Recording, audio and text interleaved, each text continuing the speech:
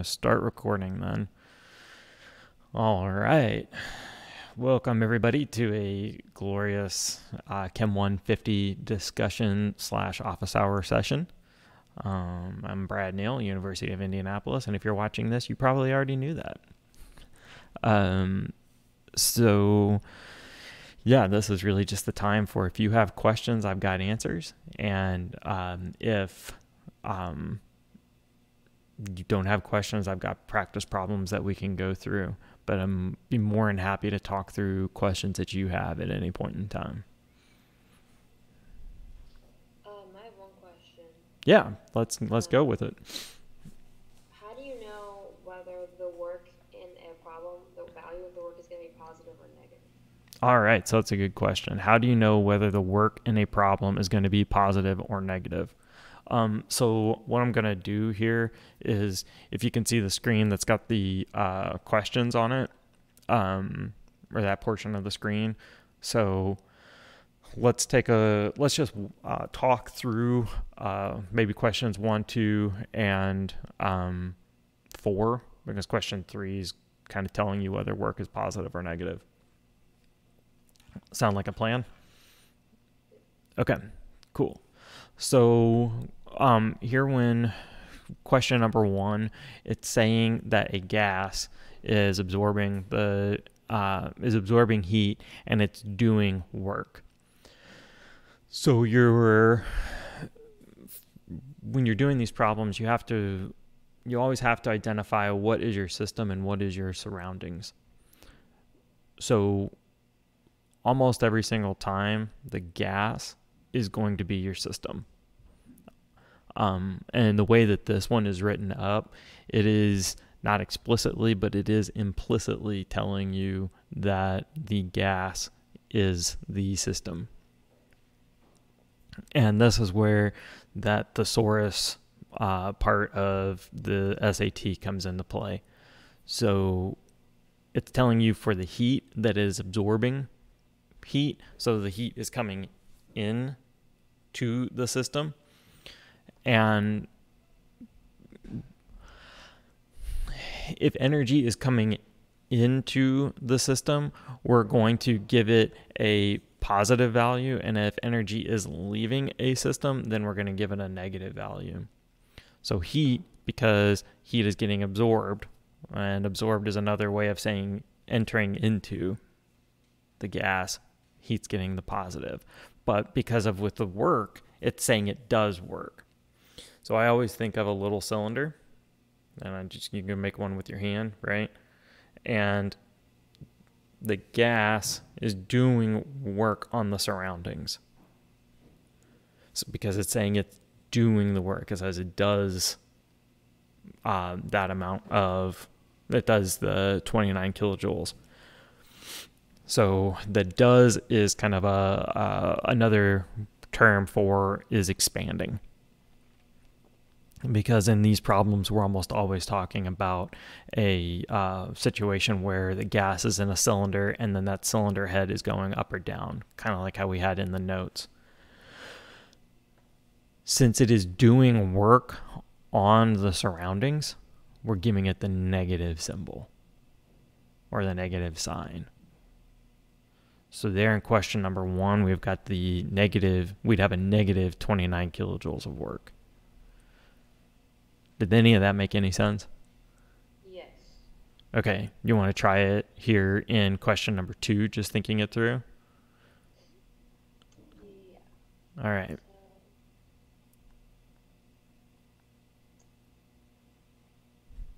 Since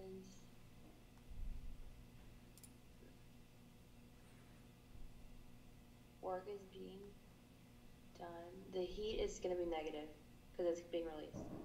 Okay, so yep, so the heat is being released, so it's going to get negative. Absolutely, it's going from the system into the surroundings, so heat is negative. What do you think about the work? It's going to be positive. Okay, so it's saying work is while 104 kilojoules of work is done on it. Yeah, so if we think about that cylinder, the done on it is meaning it's being compressed. So the surroundings are pushing in on the system. Work is being done onto the system. So yes, it is going to be a positive 104 kilojoules of work. Absolutely. Does that make sense? Yes. All right, I want to try number 4. I'm going to scroll number 4 up just a little bit.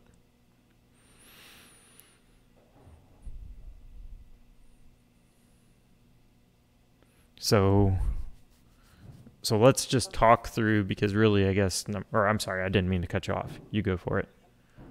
I was just going to say that in 4A, the heat would be positive.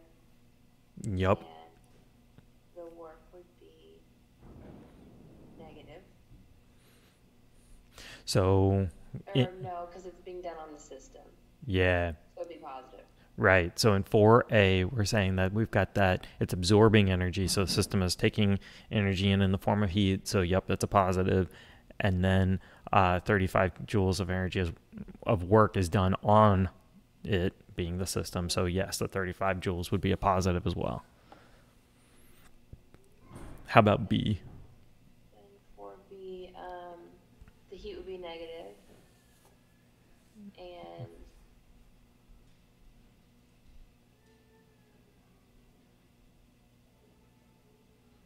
So you're saying in B, you think that the heat is going to be negative.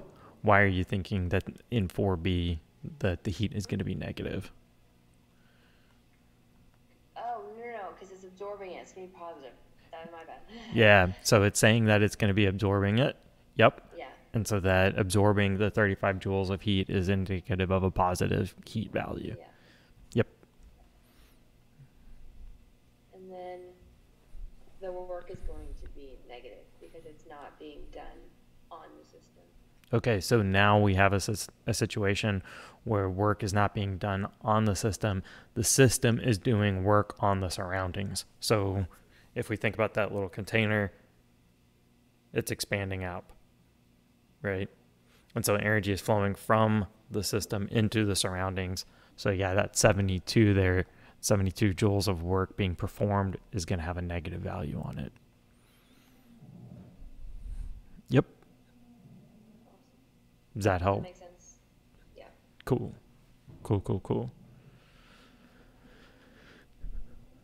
Yeah, and that's where, like, there's just going to be 8 or 10 different ways that you can write that kind of thing out. Work is being performed on, work is being performed by, expanding, compressing, different things like that. And that's where you have to think, like, all right, what does that mean? What does that word mean? What is a similar word? And then you're free to go to solve the problem, that is. Yeah.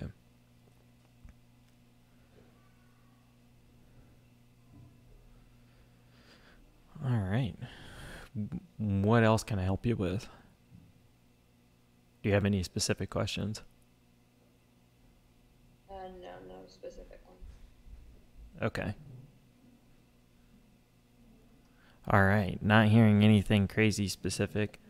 I think that in the first discussion video, I think we left off, we finished question number 5.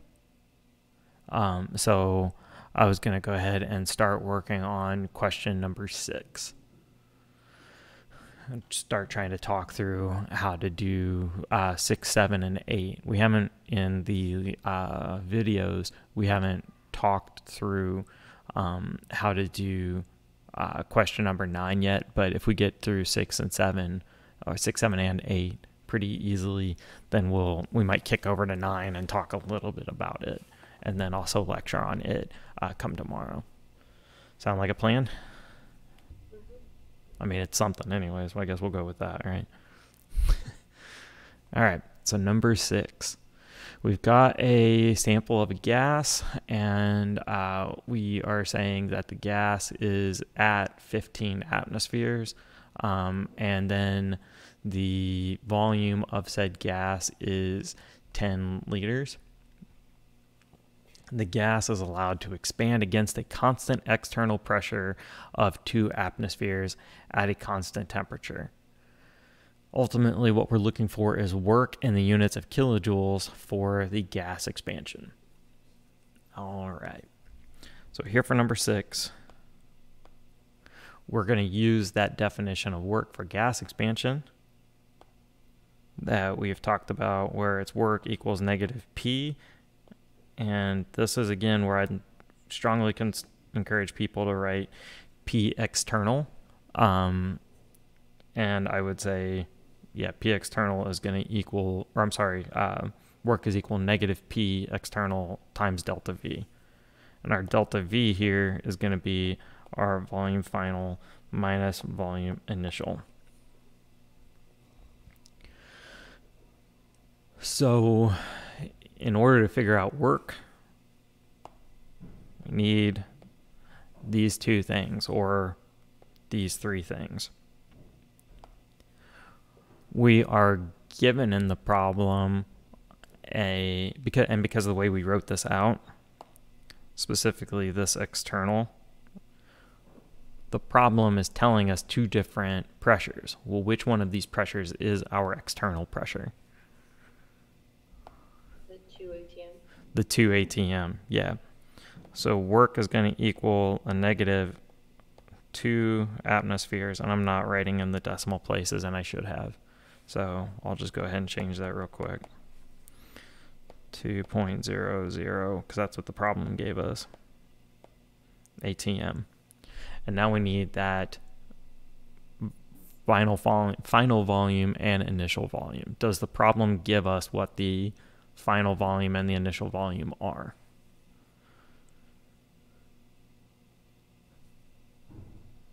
Gives the initial. It does give us the initial. And so what is our initial volume going to be? 10 liters. 10.0 liters. That's right. But does it give us the final volume explicitly? No. No, it doesn't. But do we have enough information to figure out what the final volume was going to be? Yes. Yeah. What kind of reasoning do we need to think through to figure out what that final volume is going to be?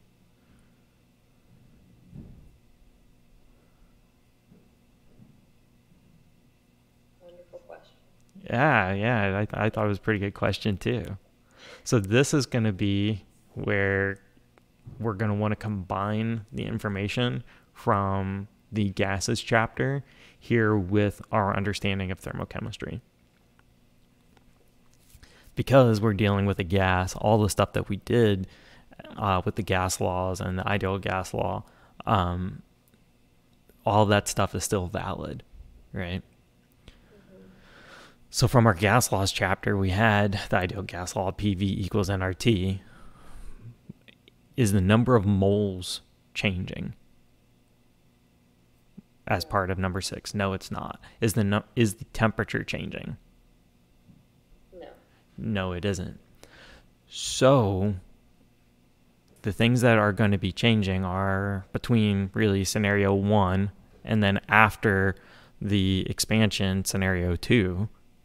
It's just the pressure and the volume. So it almost calls to mind an equation something like P1 V1 equals P2 V2, doesn't it? Yeah. And everybody was like, oh man, I thought we were done with that. Like, nope, we're not done with that. So if we have our P1 V1 equals P2 V2, by the way, which law is this? Boyle's law, yeah. Now we just get to plug and chug in our numbers that the situation gives us, because this volume 2 right here, that's going to end up being our Final volume. Yeah, that's right. So for pressure 1, we said it was 15.0 atm. For volume 1, we said it was going to be that 10.0 liters. That's going to equal pressure 2, which, what will our second pressure be? 2 atm. Okay, it's going to be 2 atm. That's right. And we know that it's going to be the 2 atm because the problem is telling us that the gas expands against a constant pressure of 2 atmospheres. So if we think about that, and I'm going to just try to draw it here. If we think about that example where we've got ourselves a cylinder and we put a piston here, if P external is 2 atm, wow, that's a really terrible handwriting. Sorry about that. The gas inside is going to expand until its pressure equals the external pressure. So we know that at its final pressure, the gas inside here will equal the external pressure. And this works because this is a piston. And the piston is allowed to move up and down. And the wording of this problem. So, yep, so pressure here is going to be the 2.0 atm. And we then solve for volume 2. So volume 2 is going to equal, I'm sorry, what'd you say? 75 liters. 75 liters is what I had too, or as well. So 75.0 liters. Cool. And so then this value ends up being the same thing as V final. So 75.0 liters and is going to equal delta V. Delta V goes right into that original equation. So we can rewrite all of this to make it a little bit easier to read. And we could say negative P external delta V equals a negative 2.00 atmospheres times that's 75.0 liters minus 10.0 liters, and we end up with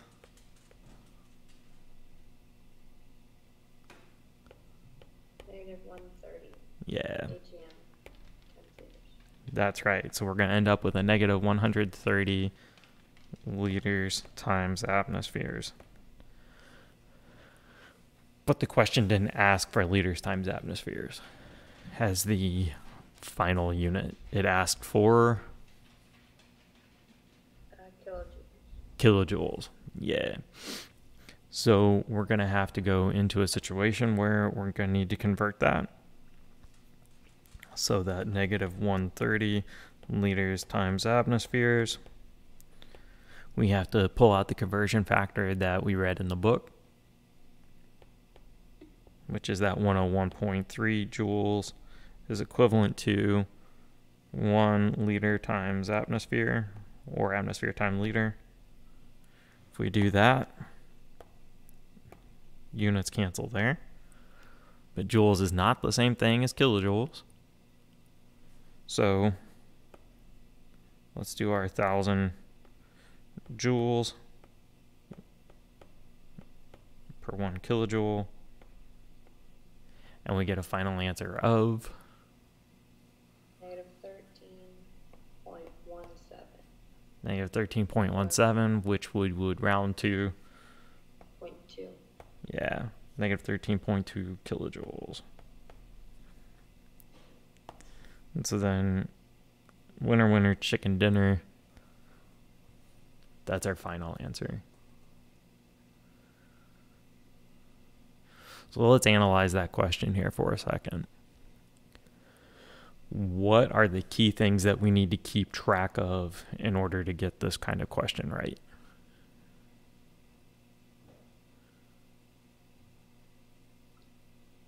So different types of pressure.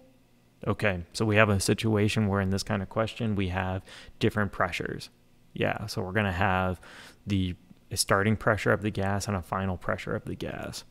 And we need to make sure that we're using the external pressure as part of our work equation. So we have to make sure that we use the right pressure there. Yep. What else do we have to have in order to answer this kind of question? I would just say know all of the gas laws in case you have to use them. Yeah, we're going to have to use our gas laws. And we're going to run into problems later on down the line where you'll be able to, you're going to have to use your gas laws. We'll just say it just more generically right now. Having that mastery is going to be incredibly helpful. Yeah. Does that problem make sense overall now that we talked through it?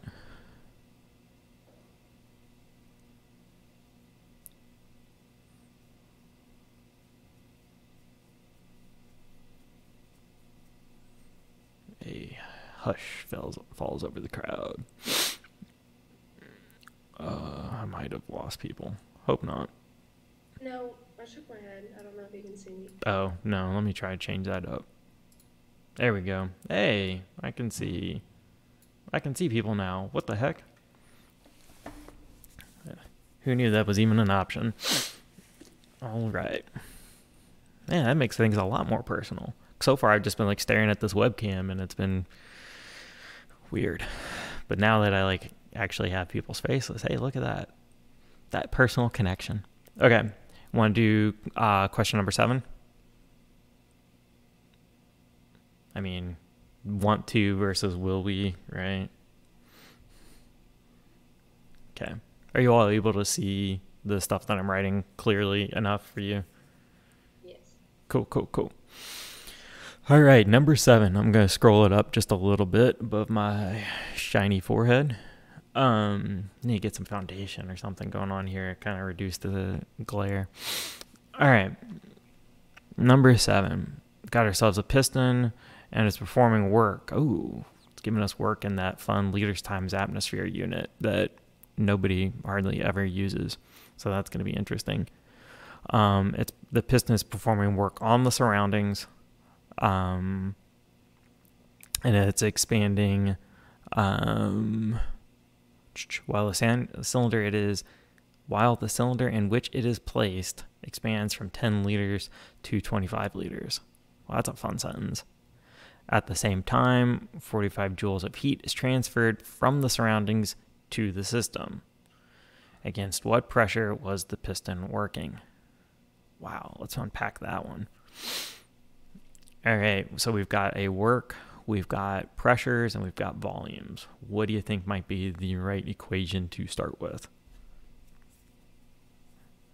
1 for work. Yeah. So work is going to equal our negative pressure external delta V. Yeah. That's right. So from the question here, what do we know and what are we looking for?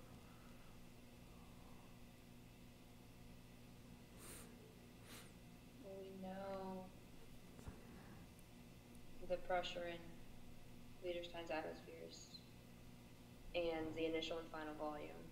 Okay, so we know the work in units of liters times atmospheres. So we don't know the pressure. Yeah. Yeah, so we've got that work is going to be the 210 liters times atmospheres. And it's asking us about that pressure. So against what pressure was the piston working? Half of question number 7 here is just getting past all the bad English. in the way that it was written out. So, I mean, being honest, right? So pressure external is kind of what we're looking for. It's not kind of, it is what we're looking for. So what do we do about delta V? It gives you the volumes. It does give us our volumes, yeah. So what's going to be our final volume and what's going to be our initial volume? Finals 25, initials 10 liters. And yeah, that's right. So it's telling us is expanding from 10 liters to 25. So the final is going to be the 25 liters and the initial is going to be the 10 based off the wording of it. All right. So we could throw that into our equation and we can say the 25 liters minus the 10 liters, and then we end up with this lovely equation right here. We rearrange, we do the stuff in the parentheses first, so the 25 minus the 10. Then we divide that number into the 210 liters times atmospheres. Now, question. From the way that it is written in the question, do we know what numeric value work is supposed to have? Is it, we know the numeric value. Do we know what sign work is supposed to have? It should be negative, correct? Yeah, it should be negative. Why should it be negative? Because it's performing on the surroundings. Yep. We have a situation here where work is being performed on the surroundings. That's absolutely right. So when we wrote this 210 liters times atmospheres, we should really put, woof, that's the world's worst negative sign. We should really put a negative sign out there in front of that. Yep. And this is an example of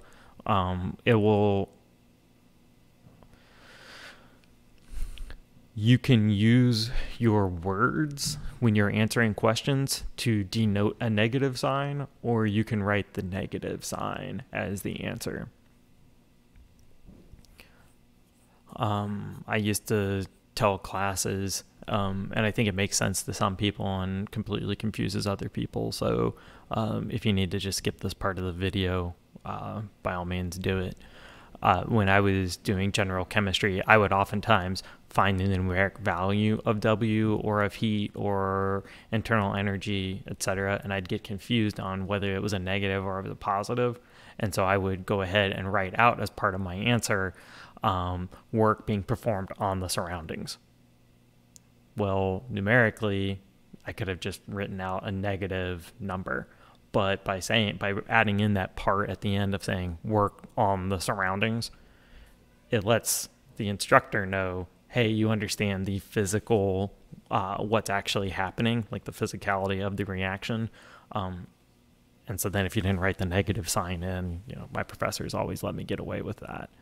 And realistically, I would too, because if you're able to put on there an answer in words indicating the proper flow of energy, hey, that's really what I'm more interested in.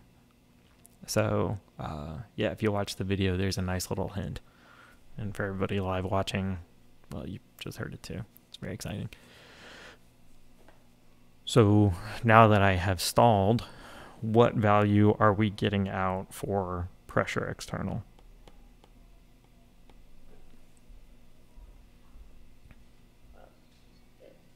Positive, yep, because we're going to have a negative 210 divided by that negative 15, because we can't forget about the negative sign in front of the pressure external. So, excuse me, we are going to end up with a positive value for pressure external, and I calculated it out to be 14. what would our units be here? ATM. Atmospheres, yeah, ATM.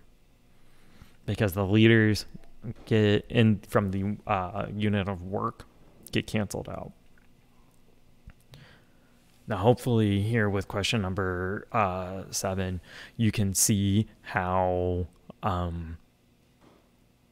we could have made this question one layer more difficult by giving you the work in the units of joules or in kilojoules. Then you would have had to convert the work in joules or kilojoules into the liters times atmospheres, but then you would have solved the problem the same way. All right. What's the deal with the heat? Yeah. So what's the deal with the heat? Thoughts? Red herring, maybe? Oh, yeah. Heat's a red herring here. That's right. What could we use heat and the value of work to solve for? The external or internal energy. Yeah, so we could use the heat that's given here along with the value of work for this process to figure out the change in internal energy, delta U or delta E. But for this question, it's asking us what's the external pressure. So we don't truly need that heat value. Yep, red herring or an Anton's gun. That's a play reference. So if you don't know what that is, it's kind of a fun little rabbit hole to spend 15 minutes on Wikipedia. All right. Any other questions about number 7? Good call out on the heat. All right, hearing none. Want to talk about question number 8? I mean, again, I know that the answer is no, but you're here, I'm here. Let's talk about question number 8. So number 8 is, and you guys have heard me talk about these kinds of questions in class. Question number 8 is one of those that I kind of use to help separate out the A's from the B's. On the spicy scale, maybe we're at a ghost pepper, maybe. Like this is fairly spicy. We've got a bunch of things going on, and we have to keep track of a fair number of moving parts, not only in terms of energy flow, but also in terms of chemistry as well. So let's start diagramming question number 8. So we have 1 mole of 1 mole of water, gas. It's weird that it tells us that's a gas at 1 atmosphere and 100 degrees Celsius, and it's occupying a volume of 30.6 liters. Okay, so cool, that's fun. When 1 mole of water, gas, is condensed to 1 mole of water, liquid, okay, so we're going from a gas phase to a liquid phase at the same pressure and temperature. It tells us that heat is released. Well, that kind of makes sense. So if you've ever put your hand over a boiling pot of water, I don't recommend that. But you kind of feel like, ooh, you're like, this is hot. What's happening is the steam is releasing its energy into you, and then it is condensing. It's going back to the liquid phase. So you are absorbing the energy that the excess energy that the steam has. So when people get scalded, they get steam burns. It's because you're releasing usually a ton of energy very quickly from the steam into the human body, which results in a burn. Okay, so we are dumping 40.6 kilojoules of heat pretty quickly. Okay, if the density of water, oh man, now we're getting into like density too. Good grief. If the density of water and as a liquid at this temperature and pressure is that number, calculate internal energy for the condensation of 1 mole of water at 1 atmosphere and 100 degrees Celsius. Good. Googa mooga. We got a lot of moving parts here. All right. Can I make a suggestion before we get started? I'm just doing it. All right. So here for number 8, my suggestion is, because we're actually having a physical change occurring, and we know that it's a physical change occurring because it's telling us that the water is condensing, we're going from water as a gas to water as a liquid. I suggest writing that out up at the top and to start with, so that you keep track of the fact that you are dealing with a physical change occurring, because that's definitely going to come into play. The other once you have that, then I would start thinking about the other kinds of equations that you might need in order to get to whatever it's asking for. So what is the ultimate answer that we're looking for in this equation? Or let me try that sentence again. What ultimately is the question asking for? Internal energy. Yeah, we're looking for that change in internal energy. So we're ultimately looking for delta U, which we've said is the same thing as delta E. Yeah. Do we have any equations that could help us figure out the change in internal energy?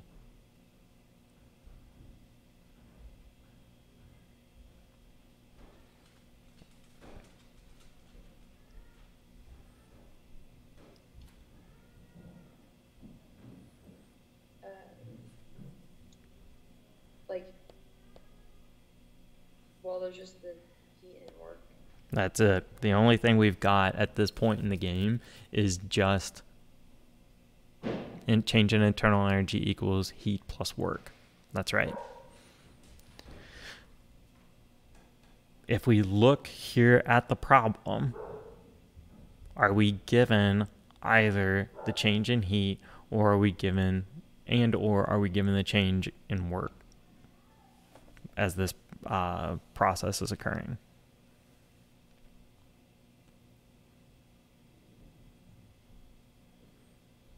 And specifically, the process is condensation.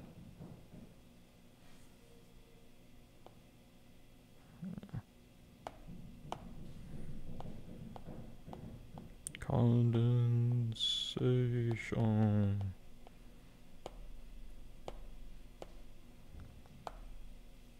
Any thoughts? Do we have either heat or work given to us in number 8?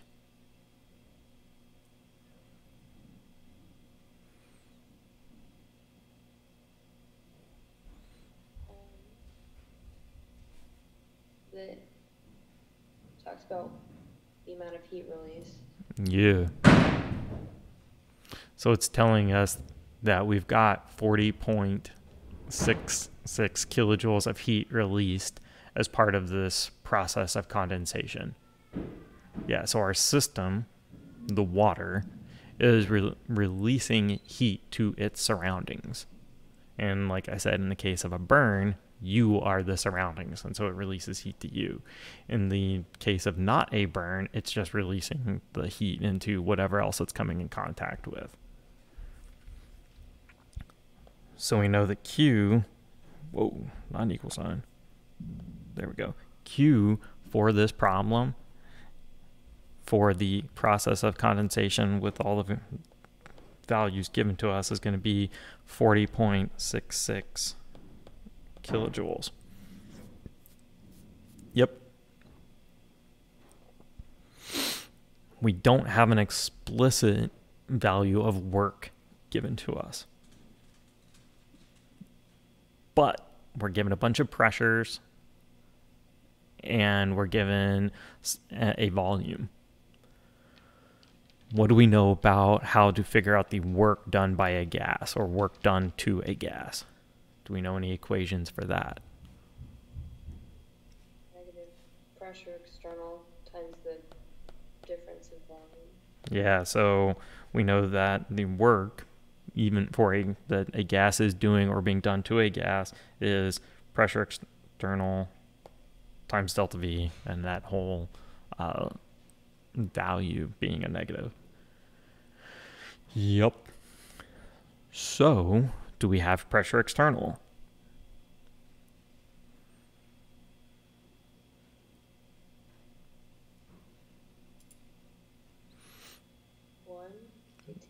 Yeah. For this entire process, we're saying that we're only operating at 1 atmosphere of pressure. So we could say the negative 1.0 ATM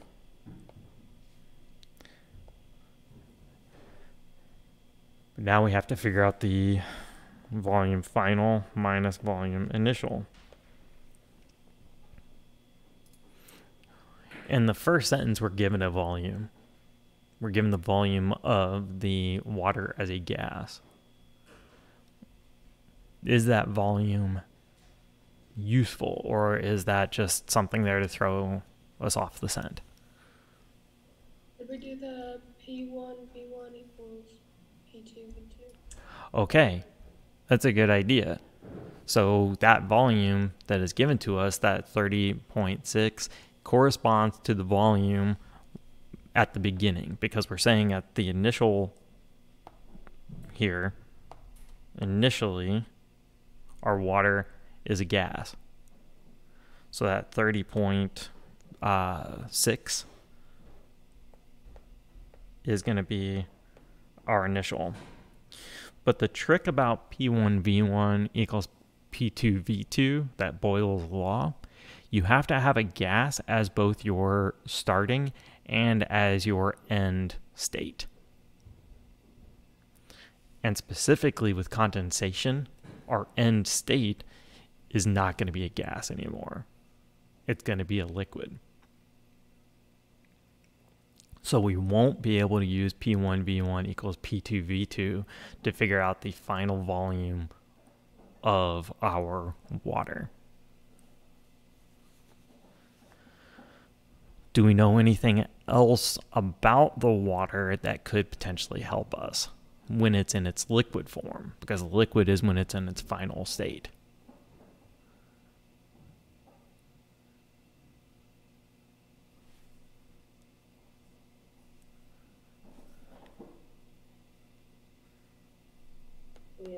Density. Okay, we know its density. That's right. We do know its density. That's going to be pretty useful. Because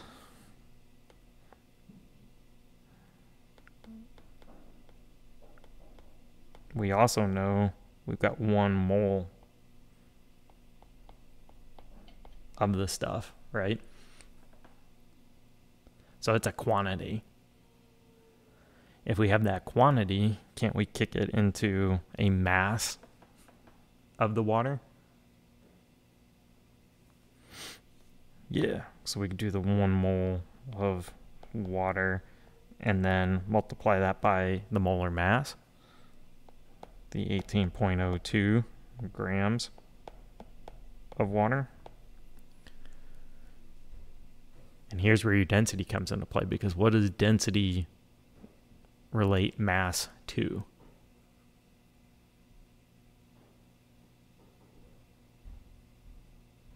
Density is defined as mass over volume, right? So density is going to explicitly relate our mass to our volume. So if we stopped right here with what we've got written out, the moles of water cancel and we'd be left with mass of water. If we use our density, specifically the 0.996 grams of water per 1 milliliter of water, Now we got a situation where the masses cancel and we have a volume of our liquid water. And that's the key. It's the volume of the liquid water. But the volume of our liquid water as written, we can't use in an equation that relates our initial volume. Because our initial volume is in liters, we need our final volume to be in liters. So, easy breezy, lemon squeezy, 1,000 milliliters for 1 liter. Cancel the milliliters. So at the end of all of this math, we're going to end up with the volume of our liquid water. Which, like, because it's just multiplying by 1 a whole bunch of times, right? Besides the density. You type it in, you should end up with a value that's around 0.0181. Oops. 181 liters.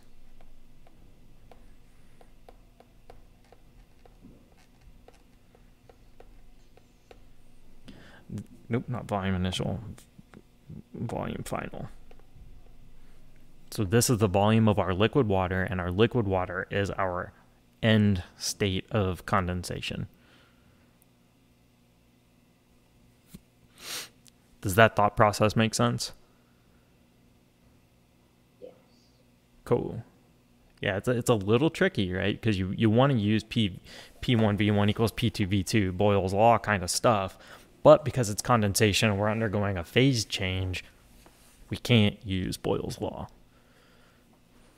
But you want to because it feels good, feels right, but it isn't right. And that's why I said at the very beginning of this problem to write out the process that's undergoing, specifically that gas to liquid. And that's why I ended up writing out condensation over there to the side, because I know that the definition of condensation is a phase change. And since I'm doing that phase change, I then can't use P1V1 equals P2V2. But now we've got our volumes in the same units. So it becomes a situation of plug and chug. So work equals that negative 1.0 atmospheres times final volume 0.0181 liters minus the initial volume of 30.6 liters. And that's going to be a crazy looking number, right? When we do that 0.018 minus the 30.6.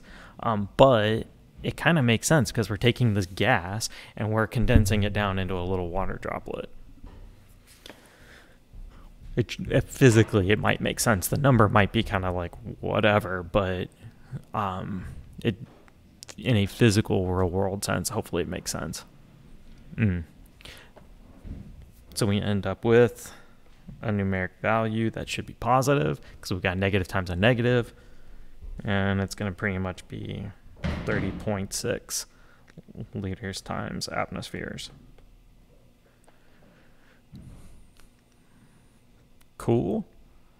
What should we do with this problem now?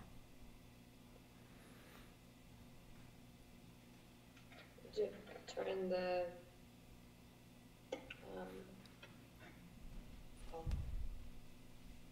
factor into joules. There, yeah. Yep. And then put that back into the internal energy equation. Yep. So now it becomes a situation where we're going to be doing this just like the other problems that we've done.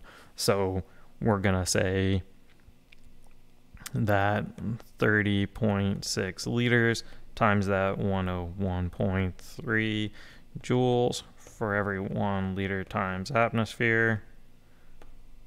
Going to end up with something around 3.1 times 10 to the third joules For some reason, I decided the scientific notation was cool to write it out like that. And then if you kick that over to kilojoules, because Q is already in kilojoules, we should end up with something around 3.10 kilojoules.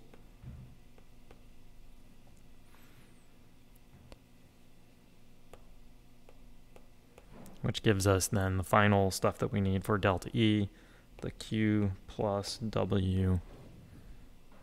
So Q, that negative 40.66 from what feels like forever ago when we started doing this problem, plus the value of work for the condensation of water.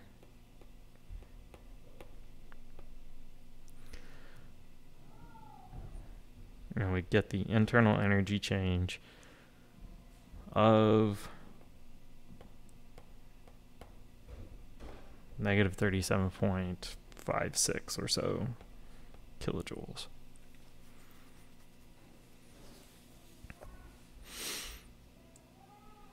Yeah, see, I said that was more like a ghost pepper on the spicy scale, right?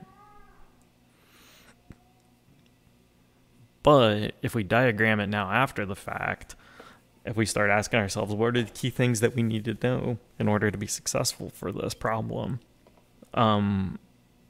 It's all stuff that we did in chapter 1 to figure out the volume, or I'm sorry, I guess it'd be chapter 2, for the volume of our water. And it's then the same kind of stuff that we've just been doing for the change in internal energy here in the thermochem chapter. But it's a different way of combining everything. Does that make sense? Maybe a little bit, hopefully. Yeah, it's about as good as it's gonna, right? I think you might have to sit down and go through that one a couple more times and just really, if I could really get you to focus in on how, like, what are the keys that are telling me that I can't use Boyle's law? And then you remember, okay, I'm changing states of matter. I'm going from a gas to a liquid, so I can't use Boyle's law. So how do I figure out the volume of a liquid? Because that's really like that whole middle section of this. All of this right here is how do you figure out the volume of a liquid?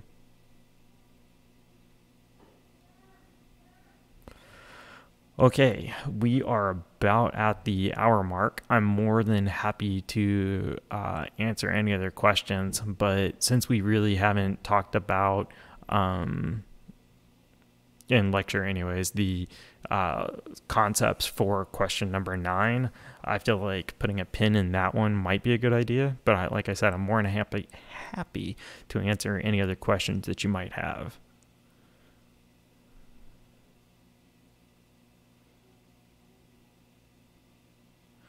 Let the record state that everybody looks like they're doing okay.